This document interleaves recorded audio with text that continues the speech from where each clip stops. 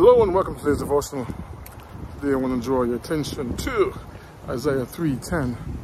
There we find these words: "Tell the righteous it will be well with them, for they will enjoy the fruit of their deeds."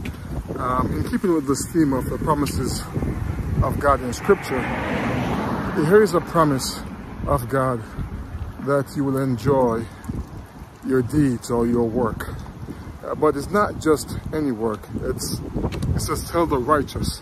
So the things that we do that are consistent with right living, right doing, we've been reminded that you will enjoy the fruit of it. There will be benefits to be derived from it. Now, we don't do these things with the expectation of a benefit to be derived.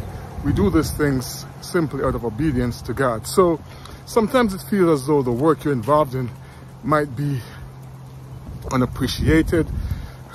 Just know that God is saying that you will be rewarded for your righteous doing, your righteous deeds. So be encouraged as you do this good work. Keep doing the good work, because your righteous deeds are not in vain, and God is saying that you will benefit from so doing. So keep on doing those righteous works. God bless you. God keep you is my prayer.